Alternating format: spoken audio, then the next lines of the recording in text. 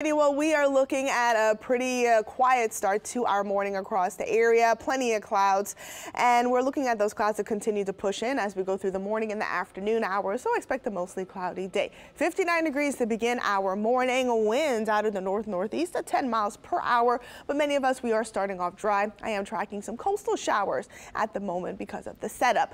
And we are looking at a stationary front. That's what is really driving those showers and thunderstorms along our coastal areas this morning. I do think the metro area north of Lake Pontchartrain will be dry for that morning commute. But again, we'll continue to see those isolated showers and storms really move across our coastal areas as we go through the morning hours. Here's a look at your temperatures. Upper 50s, lower 60s, 59 in Buras, good morning, 60 in Belle Chasse, 52 in Hammond, and 57 degrees in Slidell. And the winds out of the northeast, and it is pretty breezy along our lakes and also our coastal areas. Winds will remain sustained out of the northeast between 5 to 15 miles per hour or stronger wind gusts as we go through today. So here's a look at your forecast as we go through the next several hours. Temperatures continuing to cool just a bit as we get closer to the 8 o'clock hour. Later on this afternoon, I do expect things to warm back up into the lower 60s.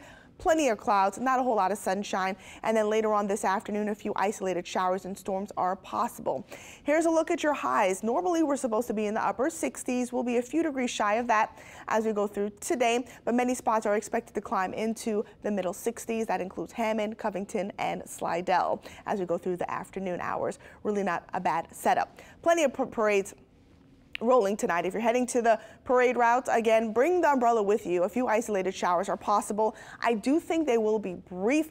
It's not going to be an ongoing rain, but again, those showers are again expected as we go through later on this evening. Temperatures in the lower 60s, around 2 and 5, lots of clouds, and notice the rain coverage continuing to go up as we go through the 7, even 8 o'clock hour. Weekend forecast, a 40% coverage for showers and storms early Saturday due to a cold front, but that cold front will usher in cooler air. Temperatures starting off in the 30s north of the lake, lower 40s south of the lake, and then we'll get into the middle 50s as we go through the afternoon hours with some sunshine here and there.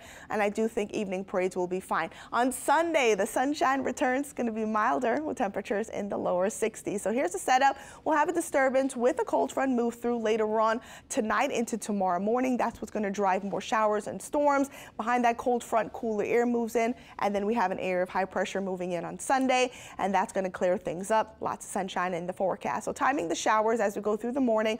Again, really confined along our coastal areas and over the Gulf of Mexico as we go through the afternoon. Plenty of clouds here and there, and then a few spotty showers as we head into tonight. Now, early Saturday morning, here's that cold front moving through. Scattered showers and storms are possible as we go through the first half of the day, and then as we head into your Saturday afternoon, clouds will remain pretty stubborn, but I do think will be much drier as we wrap up your Saturday, and then clouds beginning to clear Saturday night. Here's a look at your 7-day, so 30% coverage for showers and storms really along our coastal areas as we go through the afternoon. Mostly cloudy, 62. Higher rain chances tonight. Rain early, 54 degrees Saturday afternoon. Lower 60s on Sunday. It'll be breezy, and then we warm up on Valentine's Day. Next cold front arrives Tuesday night.